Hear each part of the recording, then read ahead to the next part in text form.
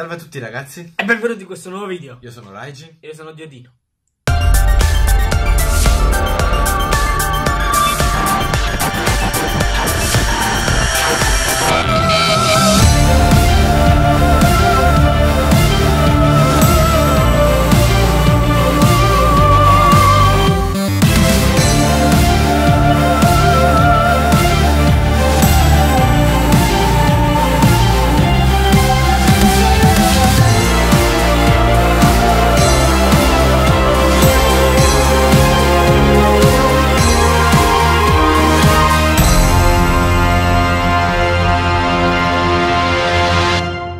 Siamo tornati su Medievil che mi ha detto il nostro compagno Raijin che lo stiamo per finire e ci avviciniamo un poco alla fine. Però prima siamo tornati un po' indietro nel tempo a fare una visitina a un posto che avevamo già visitato. Solo che non potevamo accederci perché si serviva l'armatura del drago. E quindi andiamo a vedere le cose belle. E quindi ci troviamo di nuovo nel manicomio E stavo aspettando i panini. Qui dietro, se vi ricordate, c'era un'altra porticina.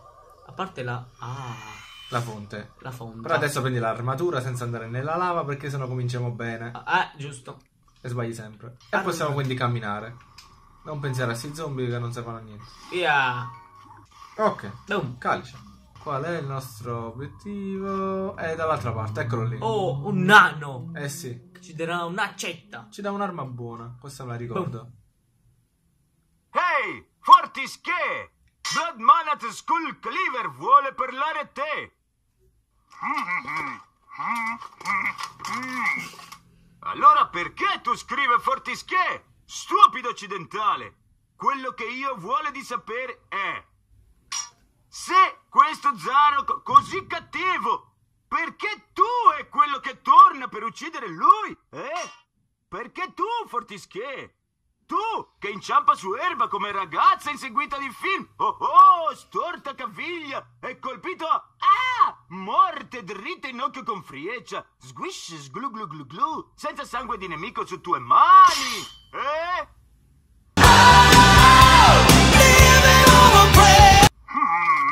Ma io non rancore. Tiene, io presta di te mia ascia di battaglia. Lei sete di sangue quasi come io. Tu non paura. Lei non fa male a te, femminuccia. Bene, ascia da battaglia. Ti consiglio di provarla. È una ficata. La usi così e poi... Ho appena trovato il mio nuovo amore oltre il martello. Adesso puoi accettare tutte. Accettiamo. Sto facendo anche io battute squalide. No! Siamo tornati qui al villaggio dormiente perché abbiamo notato che non c'era il calice. Tutti vi ammazzo, tutti. Stai vicino, però ricorda di non stare troppo vicino. Questo qua è ecco, guarda come li ammazzi, guarda. Guarda come li ammazzi a questi. Tutti dovete morire. Porca droia. Muoiono malissimo. Però ti do un consiglio. Prendi il pollo arrosto che prendemmo. No. Ma vaffa. No, non li sprecare. Guarda bene cosa ha lasciato. Ma che cazzo? È buonissima sta arma. Trasforma i nemici in pollo arrosti. E ce li mangiamo. E recuperiamo vita.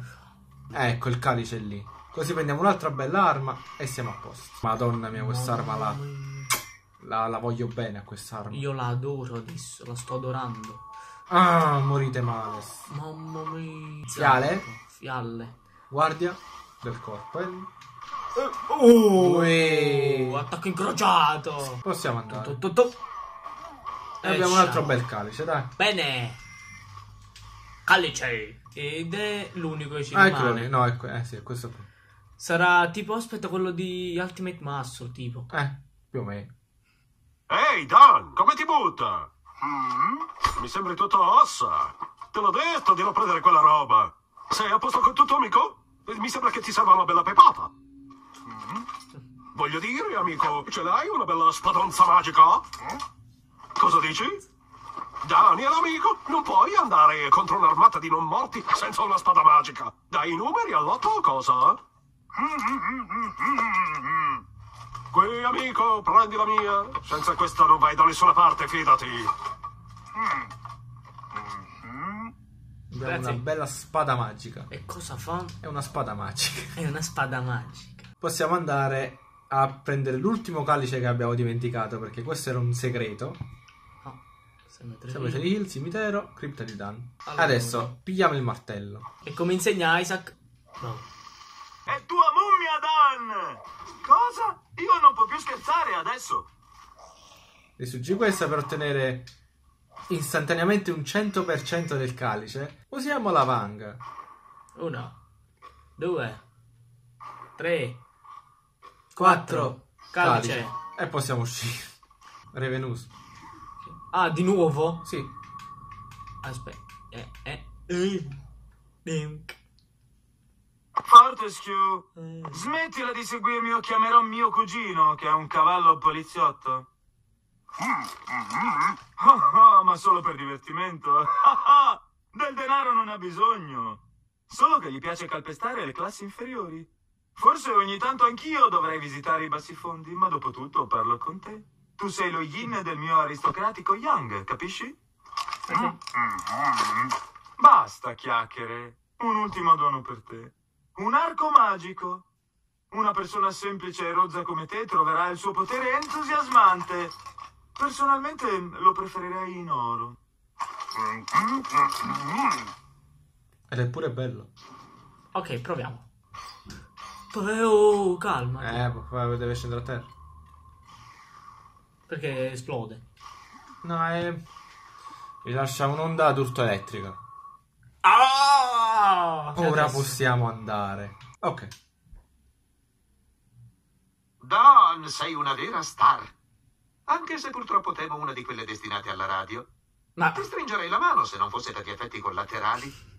Porta il posteriore nella mia barca e andiamo alle rovine infestate. bene. Il passaggio per le rovine infestate. Se qualcuno è determinato ad arrivare alle rovine infestate, è una buona strada. Ok.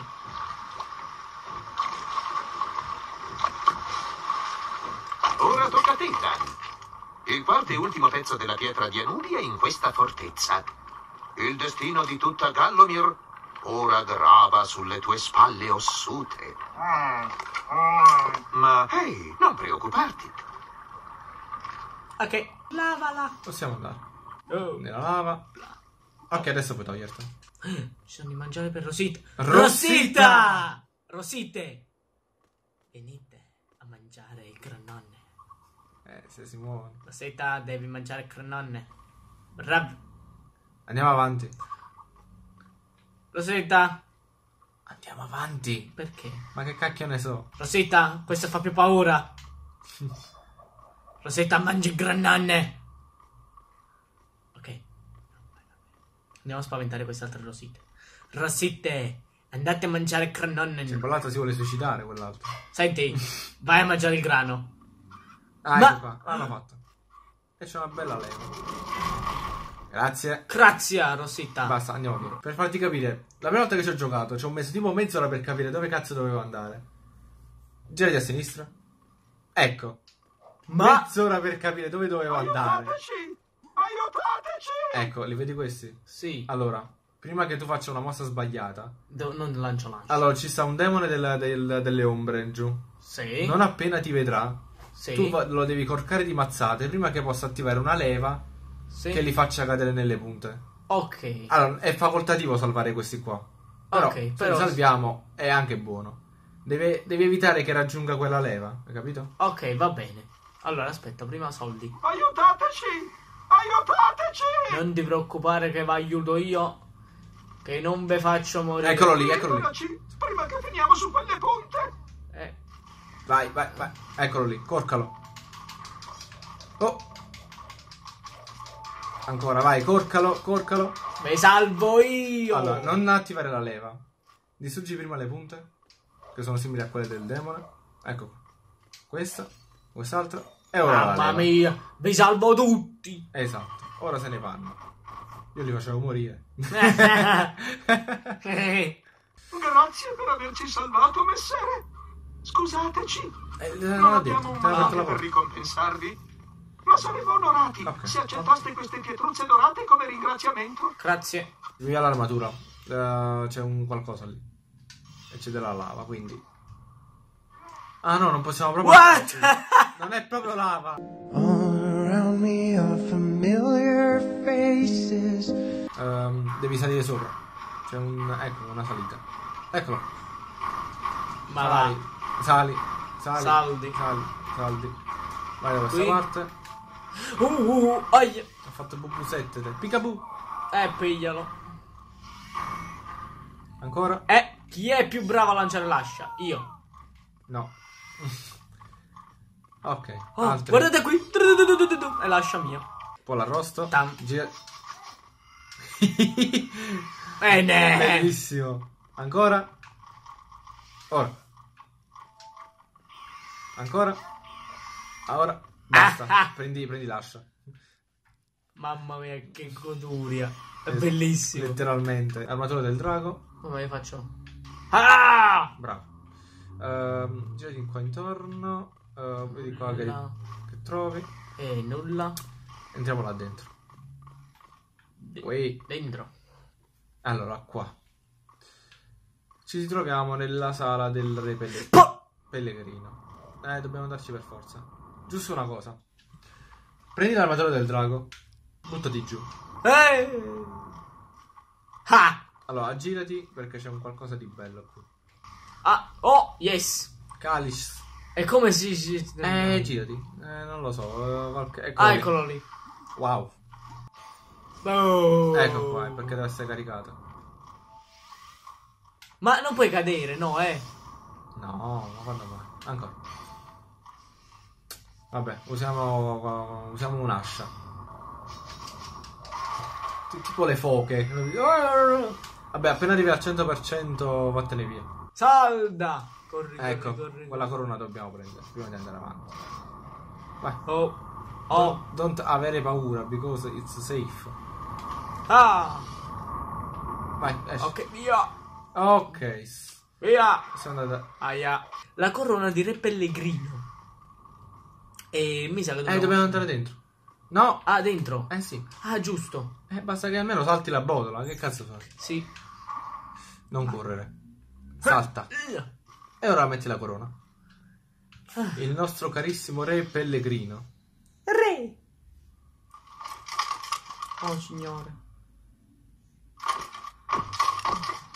Sir Daniel Fortescue, il più nobile dei miei cortigiani, il più audace dei miei capitani, il più goffo della mia squadra di croquet. Oh, doverci incontrare in un'ora così buia, col fatto di queste terre di nuovo nelle vostre mani. Buon Dio, Fortescue, dov'è la vostra mascella? Peccato, vecchio mio, un bel problema con la carne, eh? Posso farvi fare un brodino, forse? Oh, ma certo, la mia pietra di Anubi è vostra. Non conosco uomo migliore cui affidarla. Tuttavia, mi preoccupa leggermente di più l'esercito di demoni delle ombre nascosto sotto di noi in questo monte. Si stanno preparando a invadere la buona vecchia Galomir. Se vogliamo sconfiggere quel fellone di Zarok, dobbiamo far loro crollare il castello in testa. Mi seguite? La soluzione è semplice, ovviamente. Qualcuno deve liberare la lava dietro le chiuse del castello.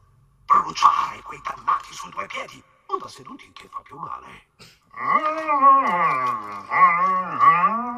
Sapevo che vi sareste offerto. Che uomo! Un passaggio segreto dietro il trono vi porterà alla leva della chiusa. Dovete solo tirarla. Ovviamente è una missione molto pericolosa, anche per un morto. Oserei dire che quando quel demonio vedrà cosa avete fatto, vi farà passare l'eternità tra innominabili tormenti. Ma io so bene che cose simili non sono nulla per un uomo del vostro coraggio, Fortescue. Splendido, vecchio mio, in bocca al lupo. Ok.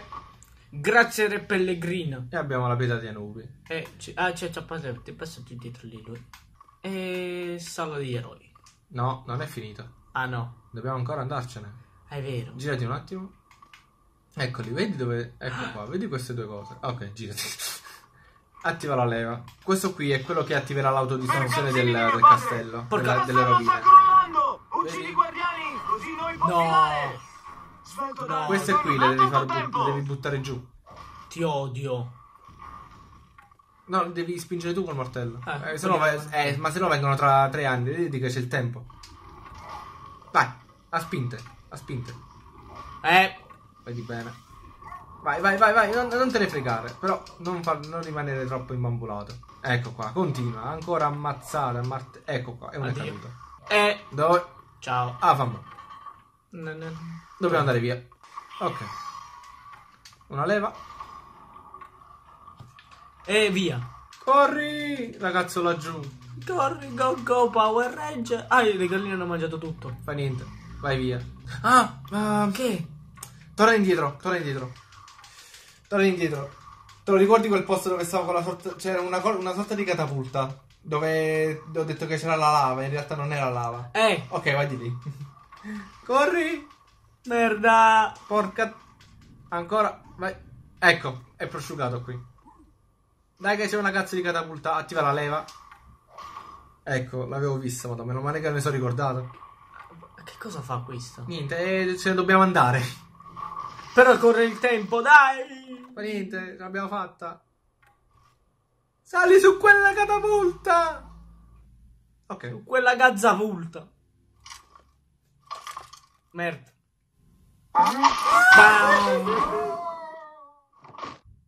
Però ci siamo riusciti. E sala degli eroi. Ecco qua, si è aperta l'ultima nostra saletta.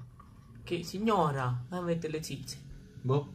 Daniel, eccoti qui, caro. Ero così preoccupata quando te ne sei andato. Vieni qui, che ti possa vedere. Vieni qui. Va bene. Bene?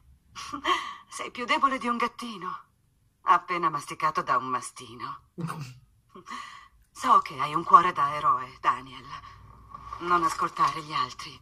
Le folle che ridono, le orde che ti prendono in giro, che ti chiamano faccia di bersaglio. Non ti conoscono come ti conosco io, Daniel. E ti aiuterò a dimostrare che si sbagliano di grosso. Essendo un'indomabile super donna celtica, ovviamente ho la mia riserva di fulmini magici a mia disposizione. Tieni, li lascerò usare anche a te. Attenzione, però. Lasciano dei bruttissimi segni di bruciato sulle fibre naturali. MacGyver. McQueen. Abbiamo i fulmini. Porca troia. Abbiamo l'arma Zeus, siamo. Esatto. A bordo del vascello fantasma. Come fanno i fantasmi a ormeggiare le navi al molo? Le cime gli passeranno tra le dita.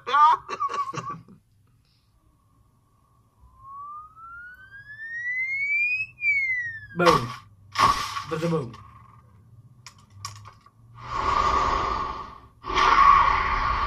Oops.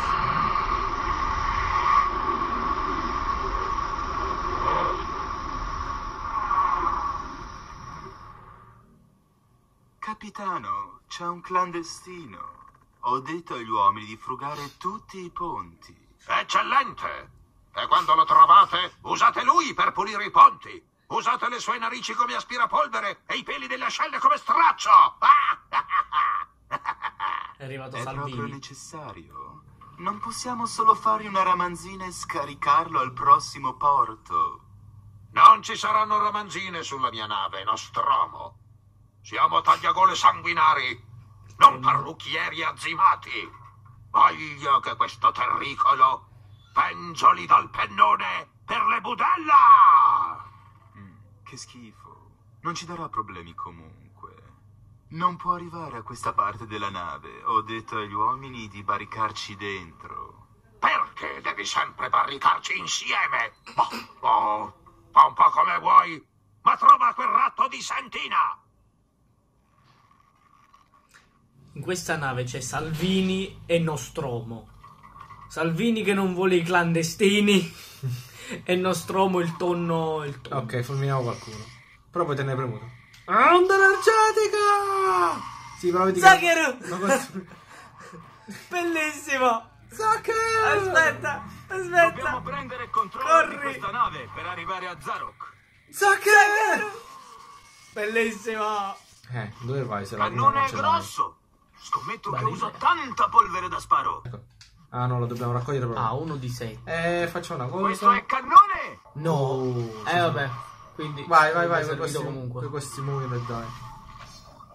Madonna mia. L'ho spostato. Quello non capisce ancora che cacchio è successo. Barilotto. Secondo me cadere qui ci porterà da qualche parte della... Cadiamo. Mi vai a cadere proprio qui. Allora, non qui, ma qui. No! Ah, boh, ci torniamo. E basta. Mo ti rispondo alla Facciamo terra. 1 e 2 e 3. Ma va. Ah, barilotto. Adesso torna indietro. Non possiamo... Oddio, potevo. Boh, però c'erano questi due... Ah, boh, salta qui. Giù. Adesso ci butta giù. Ciao. È morto pure. Che c'è qui? Attenzione, tesori. Attenzione, tesori, su una nave pirata fantasma. Naturalmente. Attenzione, aspetta. C'è niente più. Allora possiamo salire. Allora, passate brutti barili che io me ne vado a prendere. C'è un altro di dispensa però, ricordate. Sì, lo so. Ah! Ci stavano incuculando. Ancora. Ma proprio fiero, tipo Rainbow Six che va al lato. Ho saltato un proiettile. Runa e qualcosa runa. lì fuori. Runa e barile. No, runa. È il barile sicuramente quello. Giù. No, è No, fiala. fialla. Meglio di niente. E c'è una leva. Leva. Levati dalle palle. No, non è qui. Già siamo venuti qui. Allora. Vabbè, attenzione. No. Oh! Ah, si salta proprio. Oh! Aspetta. Ecco, bravo. 3. Adesso girati e vedi se si può. Sì. Barile. Hop. E salta che me. Girati un attimo verso di là. Può darsi pure qui. No, dall'altra parte. Pure di là ci sta una via laterale. No. Aspetta, no, di là. Oh. Arrampichiamoci qui senza cadere.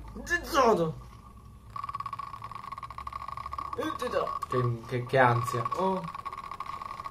Un altro barile. C'è una sorta di ascensore alla Dark Souls. No, dopo. Allora, prima barilla. Ho preso. Andiamo giù. Allora, giù così. Madonna, al salto proprio. A corpo proprio. Vabbè, sono morti lo stesso.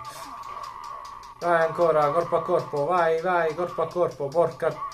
Corpo a porco. Ma stai pigliando qualcosa? Ecco. Ole. Affettati. Double. Dan, specie di ghiro. Datti mossa. Io. Perché sì. Cagati in mano. Best parkour. Madonna. Ecco qua. Questo qui, vedi? Ancora più in alto. Ecco qua, vai. Dove c'è una bellissima caduta. There is a fonte. E dall'altro parte. Trovato calice. Ecco qua.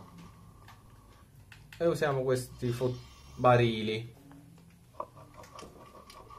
Ok, amico mio. È ora di provare il cannone.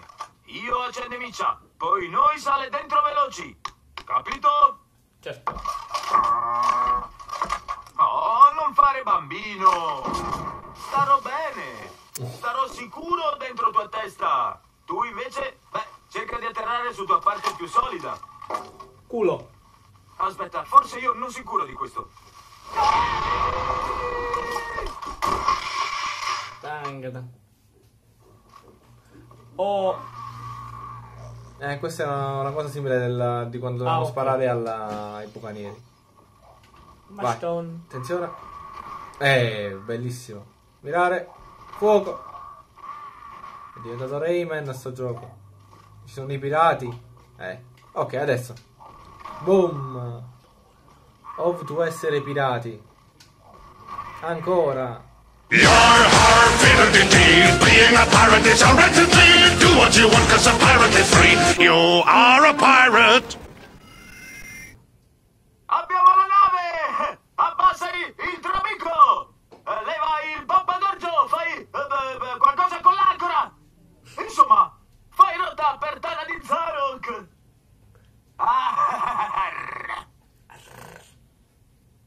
Chi ci chiamerà in causa? Di sicuro non quelli del primo piano.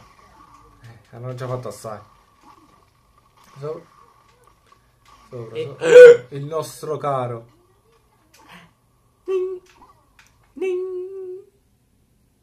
Fortescue, tu vieni a visitarmi ancora, io? Tu sembri un poco sbattuto e debole, certamente. Dovresti usare meglio il tuo scudo magico. Lo scudo magico è la più avanzata arma scientifica di... Ok, per ora ci concentreremo sul ravvivare la tua forza per il combattimento. Bevi questa pozione per essere potente e marziale, come Karl Sturgard, ma non così affascinante, ovviamente.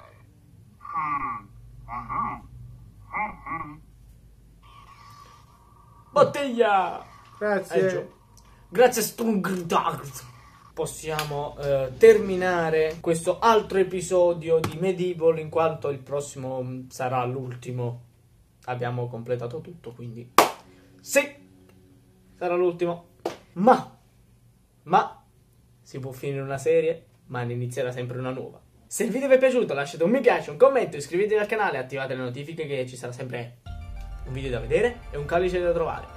Esatto. E ricordatevi di baciare la nonna e ci vediamo da Raggi? Piorino al prossimo video. No, veramente ti muovi così. No, sto scherzando. No, ma veramente ti muovi così. Sono una fetta di pane. Dove sono le bombe quando servono? Attenzione. Però l'amico che fa danno col cavolo fa danno. Prendete sta bomba. Siamo pronti.